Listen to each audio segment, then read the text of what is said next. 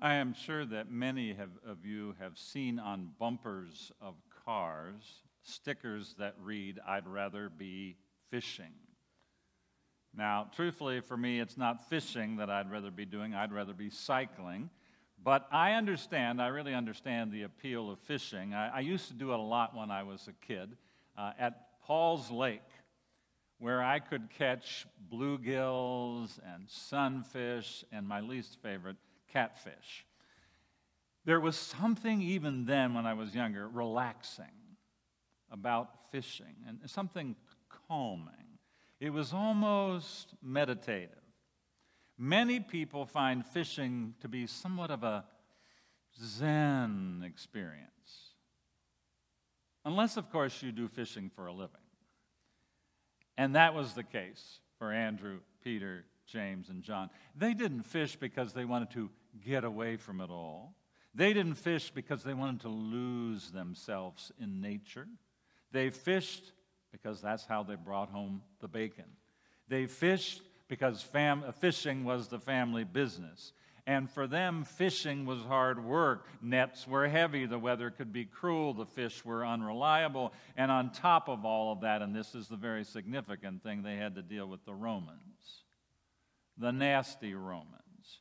The Romans controlled the waterways, and they controlled the fishing rights. They made money off of the boats they rented to fisher folk. They taxed just about every aspect of the fishing process.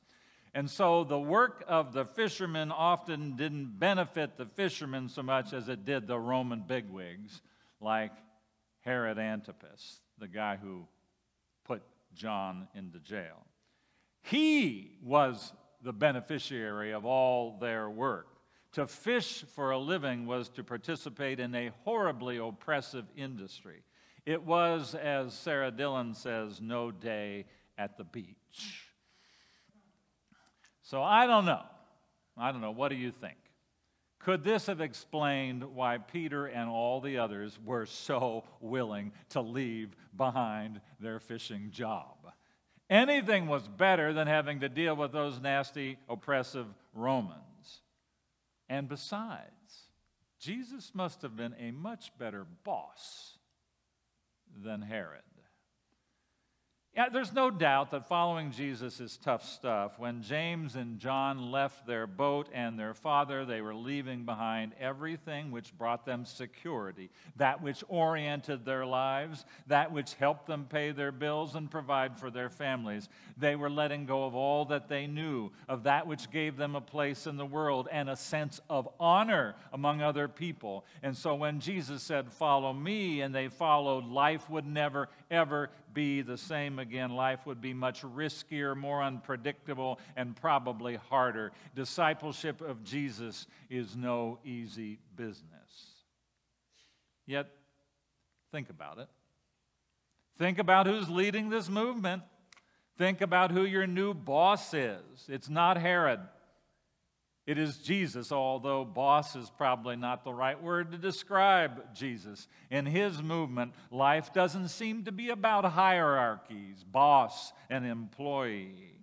In fact, he's known for saying, in his world, the last are first and the first are last. In his movement, hierarchies seem to be eliminated. Everybody's in this together. Oh, it isn't as if there isn't leadership in this movement. And that sounds quite appealing to many of us. Quite a few of us Americans are known for saying that we want to be our own bosses. And I, as a somewhat independent sort, get that. Yet the Jesus movement is not leaderless. To follow him is in some ways to submit to him.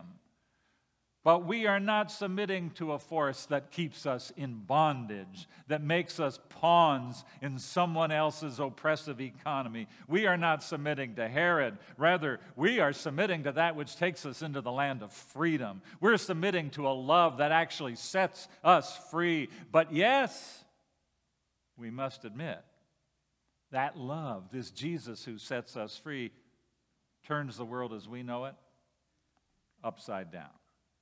And that is precisely what Paul is saying in 1 Corinthians today when he writes, the message about the cross is foolishness to those who are perishing, but to those who are being saved, it is the power of God. For Paul, the message of the cross is part and parcel of what the life of Jesus and the whole movement are about. And Paul says to the world, that is to most folks, the cross looks like foolishness. The cross looks like failure, the very opposite of what we want our lives to be about. But Paul claims, for those who get it, those who understand, the cross is a new kind of power, a new kind of freedom. The cross, if you will, creates its own economy, a different way of organizing life. When the cross is at the center, life isn't about perfection or achievement or accomplishment or climbing somebody's ladder. When the cross is at the center, life is not about avoiding other people's pain, lying about your real life, hiding the truth about yourself, or avoiding any kind of vulnerability. No, in the economy of Jesus, weakness can indeed be strength. Vulnerability can be a means for connecting to others. Failure can be a way for us to get in touch with our true humanity. When the cross is at the center, and here's Paul's point today, unity is what we will experience. When perfection, getting everything right, achievement, success, money, popularity are at the center, disunity is guaranteed. But when we're all brought to our common humanity, when we're all knocked off our high horses, when we all see, as Luther says, that before the cross we are beggars, we then are knitted together in one human family. So, this is what comes to light when we respond to Jesus' call, follow me. We're brought into a whole new economy, a whole new way of operating, a whole new way of thinking, a whole new way of acting. When Jesus, what shapes life in the Jesus movement is the cross, suffering love, compassionate love that isn't about winning or justifying yourself at the expense of other people. No, it's about that which binds us together, that which unifies us, that which takes us out of our little tribes that are often the sources for our division and weaves us into one common humanity. Obviously, this Jesus economy is ultimately about people. It's not about profit. It's not about scorekeeping. It's not about success. It's about people. I don't know how many of you have seen the movie that's out right now called A Man Called Otto. If you haven't, you need to see this movie. It is tremendous. The movie's about a crabby man. And I've been thinking a lot about crabby people lately, and so the movie just sort of fit into what I'd been thinking about. It's all about a crabby man who, everything that everybody does bugs him because they don't follow the rules. They're parking in the wrong place. They're going too fast. You know how you can create your own list of crabbiness activities. All these things he's crabby about, and he is a pain to be around, a real pain. The movie, it's about things like suicide, and it's about things like grief, because we find out that the guy is really crabby because he's grieving.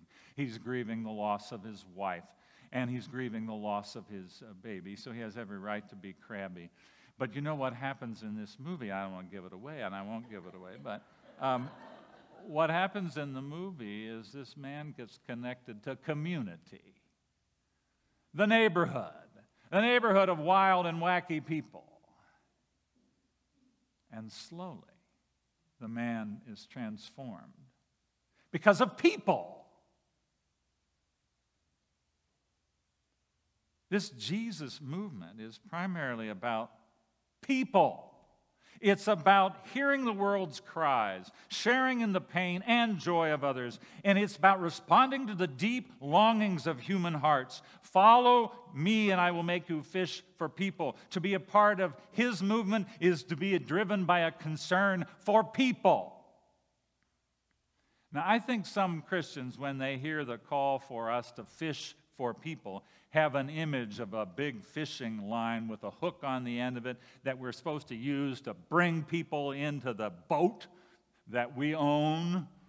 The Christian's task is to get people one way or another, even if they would rather stay in the water, into the boat. A disciple's task, is to catch souls for Jesus. Now, I have to admit, this is not normally a Lutheran problem. We're pretty shy. We're pretty shy when it comes to sharing Jesus with other folks. And maybe that's because of the way that others have approached this evangelism task. The task is not to hook people by the mouth to get them into the church one way or another. Remember, what is at the center of the Jesus movement is the cross. And when that is at the center, coercion or browbeating are never our tactics. The task is not to coerce. The task simply is to invite. The task is to listen. The task is to share in human pain. The task is to ask what Jesus asked last week in John, or what he said, come and see. Come and see. Come and experience what we experience. Come and encounter a whole new economy. Come and encounter a world where hierarchies are gone and where freedom is experienced. Come and leave behind oppressive economies that many of you live in. Come and experience freedom and grace and love and forgiveness. Now, no doubt there's a letting go that must happen when you follow Jesus. There's a lot that you need to leave behind when you connect to this Jesus movement. But you got to get this. What you receive from this movement is so good. It is life-changing, world-altering, community-shaping. The economy of Jesus is a world of great freedom. And when you come down to it, it's actually a world of great fun. So, I think I'd rather be fishing with Jesus. Amen.